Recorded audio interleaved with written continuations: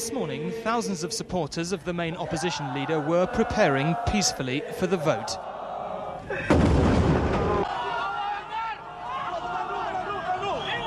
The explosion was caused by a bomb placed next to a flower pot in the middle of the crowd.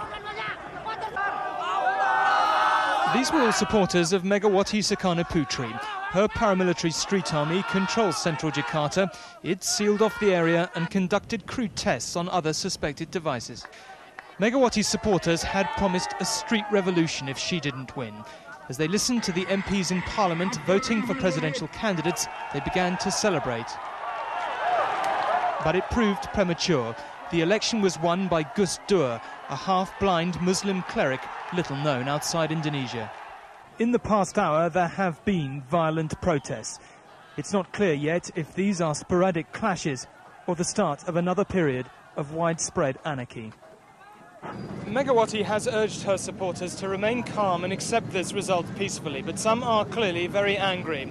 They feel they've been cheated by the political elite. Tom Bradby, ITN, Jakarta.